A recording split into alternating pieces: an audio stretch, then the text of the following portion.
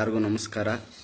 ಈಗ ತಾನೇ ಒಂದು ವಿಡಿಯೋ ನೋಡಿದೆ, ಮಾನ್ಯ ಉಚ್ಚ ವೆಂಕಟ್ ಅವರು ಮಾಡಿರುವಂಥ ವಿಡಿಯೋ. ಅದರಲ್ಲಿ ಅವ್ರು ಹೇಳಿದ್ದಾರೆ, ನಾನು ಶಿವಣ್ಣ ಮನೆಗೆ ಹೋಗಿದ್ದೆ, ಸಿಕ್ಕಿಲ್ಲ, ಒಂದು ಗ್ಲಾಸ್ ನೀರು ಕೊಟ್ಟಿಲ್ಲ, ಹಾಗೆ ಹೀಗೆ ಅಂತ. ನಾನು ಇವತ್ತು ಓಪನ್ ಆಗಿ ಉಚ್ಚ ವೆಂಕಟ್ ಕೇಳ್ತಾ ಇದ್ದೀನಿ, ಲೋ ದೊಡ್ಡ ಗಾಂಡು ನನ್ನ ಮಗನೇ, ಶಿವಣ್ಣ ಅವ್ರ ಮನೆಗೆ ಹೋದ್ರೆ ನೀರಲ್ಲ ಪಾನ್ಕ ಕೊಡ್ತಾರೆ ಕಣೋ. ಪಾನ್ಕ, ಜ್ಯೂಸು, ಸಮೋಸ ಹೋಗೋ ಪ್ರತಿಯೊಬ್ಬ ಅಭಿಮಾನಿಗಳಿಗೂ ಕೊಟ್ಟು ಕಳಿಸ್ಕೊಂತ ಸತ್ಕರಿಸುವಂಥ ದೊಡ್ಡ ಗುಣ ಶಿವಣ್ಣಂದು. ಅಂಥ ದೊಡ್ಡ ಹೀರೋನ ಇವತ್ತು ಅವ್ರ ಮನೆ ಹತ್ರ ಹೋಗ್ಬಿಟ್ಟು ಯಾವ ಅವ್ರು ಇಲ್ದಿರೋ ಟೈಮಲ್ಲಿ ಹೋಗ್ಬಿಟ್ಟು ಶಿವಣ್ಣ ಸಿಕ್ಕಿಲ್ಲ ಅಂದ್ಬಿಟ್ಟು ಎಲ್ಲೋ ಒಂದು ಸೆಲ್ಫಿ ವಿಡಿಯೋ ಮಾಡಿ ಹಾಕೋದು ನಿನ್ನ ಗಂಡಸ್ತನ ಅಲ್ಲ. ನೀನು ಹೇಳ್ತಾ ಇದೆಯಾ ಇವತ್ತು ವಿಷ್ಣುವರ್ಧನ್ ಅಭಿಮಾನಿ, ನಾನು ವಿಷ್ಣುವರ್ಧನ್ ಬಿಟ್ಟರೆ ಇನ್ಯಾರನ್ನೂ ಇಷ್ಟಪಡಲ್ಲ, ಹಾಗೆ ಹೀಗೆ ಅಂದ್ಕೊಂಡು. ನಾನು ಕೇಳ್ತಾ ಇದ್ದೀನಿ ಇವತ್ತು ನಿನ್ನನ್ನು, ವಿಷ್ಣುವರ್ಧನ್ ಅವರ ಎಷ್ಟು ಸರಿ ಮೀಟ್ ಮಾಡಿದ್ಯಾ ನೀನು?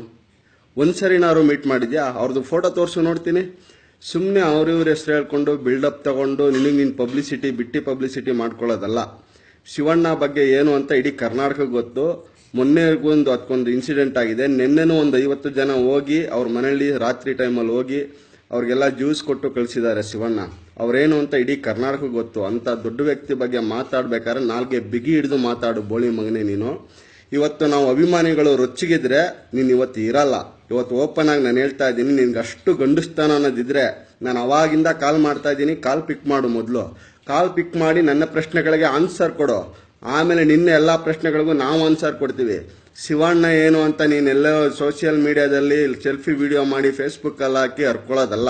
ಬಾ, ನಮ್ಮ ಹತ್ರ ಶಿವಣ್ಣ ಏನು ಅಂತ ನಾವು ಹೇಳ್ತೀವಿ, ಇಡೀ ಕರ್ನಾಟಕದ ಜನತೆ ಹೇಳುತ್ತೆ. ಶಿವಣ್ಣ ಜನ್ಮದಿನಕ್ಕೆ ಶಿವಣ್ಣನೇ ಸ್ವತಃ ನಿಮ್ಗೆ ಕೇಕ್ ತಿನ್ಸಿದ್ದಾರೆ, ಅದೆಲ್ಲ ಮರ್ತೋಗ್ಬಿಡ್ತಾ ಮಾನ್ಯ ಉಚ್ಚ ವೆಂಕಟ್ ಬೋಳಿ ಮಗನೇ. ನೀನ್ ಆಡಿರೋ ಆಟಗಳನ್ನೆಲ್ಲನೂ ಜನಸಾಮಾನ್ಯರು ಸಹಿಸ್ಕೋತಾರೆ ಅನ್ಕೊಂಡ್ಬಿಟ್ಟಿದ್ಯಾ? ನೀನೆಂತ ಗಾಂಡು ಅಂತ ಇಡೀ ಕರ್ನಾಟಕಕ್ಕೆ ಗೊತ್ತು. ಯಾವ್ದೋ ಸೈನ್ಯ ಇರೋದು ನಿಮ್ದು?